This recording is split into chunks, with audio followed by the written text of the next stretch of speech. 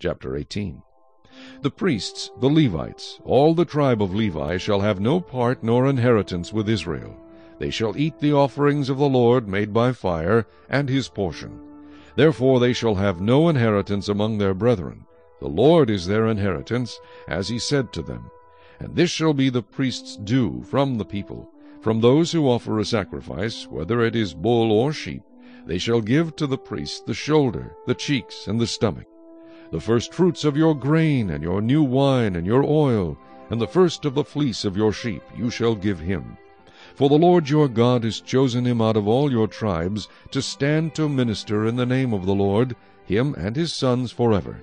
So if a Levite comes from any of your gates, from where he dwells among all Israel, and comes with all the desire of his mind to the place which the Lord chooses, then he may serve in the name of the Lord his God, as all his brethren the Levites do, who stand there before the Lord. They shall have equal portions to eat, besides what comes from the sale of his inheritance. When you come into the land which the Lord your God is giving you, you shall not learn to follow the abominations of those nations. There shall not be found among you anyone who makes his son or his daughter pass through the fire, or one who practices witchcraft, or a soothsayer, or one who interprets omens, or a sorcerer, or one who conjures spells, or a medium, or a spiritist, or one who calls up the dead. For all who do these things are an abomination to the Lord, and because of these abominations the Lord your God drives them out from before you. You shall be blameless before the Lord your God. For these nations which you will dispossess listen to soothsayers and diviners. But as for you, the Lord your God has not appointed such for you. The Lord your God will raise up for you a prophet like me from your midst, from your brethren. Him you shall hear. According to all you desired of the Lord your God in Horeb in the day of the assembly, saying, Let me not hear again the voice of the Lord my God, nor let me see this great fire any more, lest I die.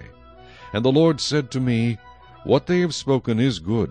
I will raise up for them a prophet like you from among their brethren, and will put my words in his mouth, and he shall speak to them all that I command him. And it shall be that whoever will not hear my words, which he speaks in my name, I will require it of him. But the prophet who presumes to speak a word in my name, which I have not commanded him to speak, or who speaks in the name of other gods, that prophet shall die.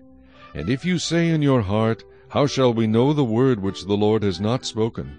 When a prophet speaks in the name of the Lord, if the thing does not happen or come to pass, that is the thing which the Lord has not spoken. The prophet has spoken it presumptuously. You shall not be afraid of him.